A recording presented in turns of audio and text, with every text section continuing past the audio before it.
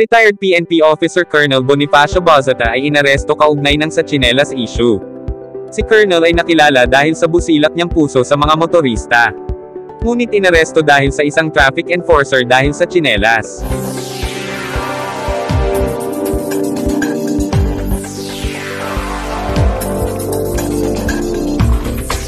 Si Colonel Bosita ay nakasapatos naman ngunit ang backrider nito ay nakatsinelas. Iyon ang naging basehan kaya tinikitan si Colonel Bonifacio Bosita ni Chief Colonel Bong Nebrija ng MMDA.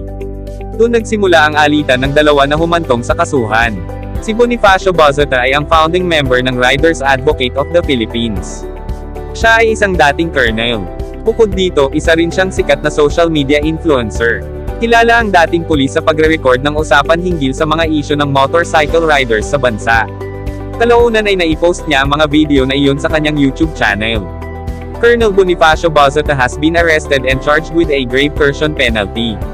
Inaresto nga si Colonel Bosita at ito ay kinumpirma ng Riders Safety Advocates of the Philippines. Nagpost ang RSAP group ng ilang larawan ng kanyang mugshot sa kanilang pa. Matagal nang nagkakaroon ng alitan ng celebrity RSAP advocate kay MMDA Traffic Operation Chief Colonel Nebrija. Ito ang nakasulat sa caption na inilagay ng Riders Safety Advocates of the Philippines sa kanilang Facebook page post. TSINELAS issue. Tuloy ang laban para sa ating mga riders. 4. Road Pro 13. From APD SDSPPO SMS Ref. Number 020320220210. What? Arrest of wanted person for violation of Article 286 grave coercion and Article 177 usurpation of authority or official functions of RPC. Where? Purok Calamansi, Barangay Purisima, Tago, SDS.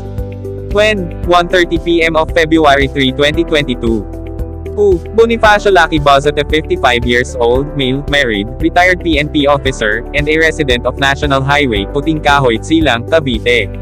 How? Arrested by personnel of Tago MPS led by PMAJ Marriott P. Salangit, OIC by virtue of warrant of arrest for violation of Art. 286 grave coercion and Article 177 usurpation of authority or official functions of RPC docketed under CRIM. Case No. MMND 21-02902 CRI and CRIM. Case No. MMND 21-02903 CRI issued by HON. Karen Maramba Firm, Presiding Judge, RTC, Metropolitan Trial Court, National Capital Judicial Region, Branch 60, Mandaluyong City, dated December 28, 2021 with bail bond fixed at 36,000 pesos for grave coercion and 30,000 pesos for usurpation of authority or official functions. Disposition: arrested person is now under the custody of Tago MPS for proper disposition.